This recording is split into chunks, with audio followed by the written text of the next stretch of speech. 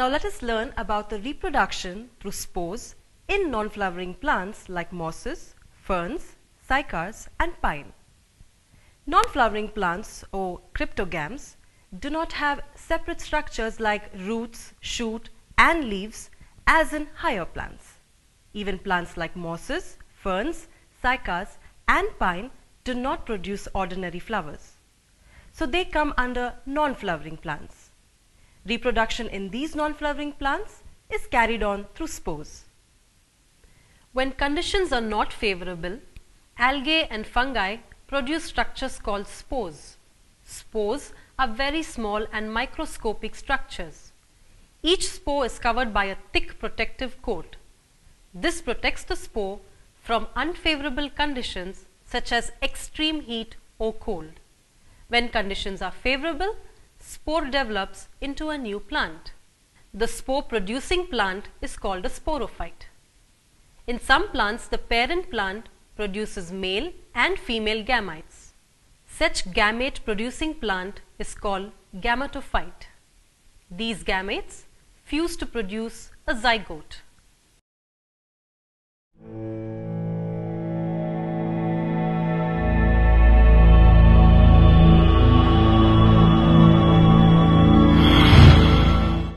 Now we will see how reproduction takes place in moss plant. Moss plant is bryophyte and generally found in damp places. The plant has a tiny stem-like structure and a number of small leaves. Fine hair-like structures called rhizoids fix the plant in the soil. The moss plant is a gametophyte. It has male and female sex organs. A cluster of leaves surround the sex organs and protect them. The sex organs produce male and female gametes. The fusion of gametes results in the formation of a zygote. This zygote develops into the asexual plant body. This plant has three parts: the foot, the seta and the capsule. The foot is embedded in the ground and absorbs food from it. The seta connects the capsule to the plant body. The seta conducts food from foot to the capsule. The capsule produces a large number of tiny spores. This part of the plant is called sporophyte. When the spores are mature, wind disperses spores. If the spores fall on moist places, each spore germinates to produce a green filament. This green filament prepares its own food. After some time, small buds appear on the branches. Each bud develops into a moss plant.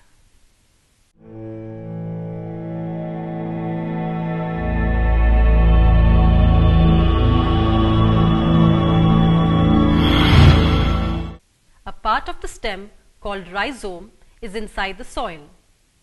The roots help to fix the plant and absorb nutrients. The upper part of the stem bears a number of leaves called fronds.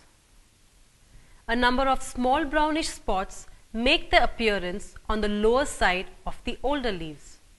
These spots are called sori.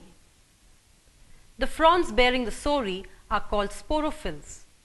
Each sorus contains a number of small capsules called sporangia. The spores are produced in the sporangium.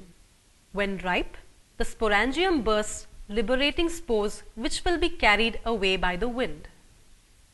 The spores are round and dark brown in color. When they fall on the moist ground, they germinate and give rise to green filaments. Each filament develops into a heart-shaped structure called prothallus.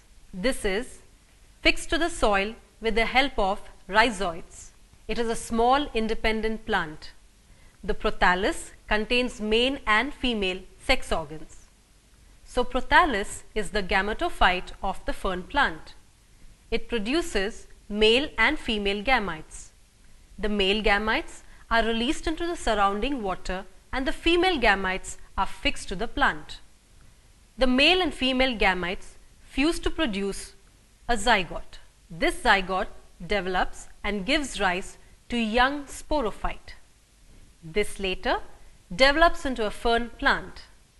Thus, in fern, a sporophyte alternates with a gametophyte.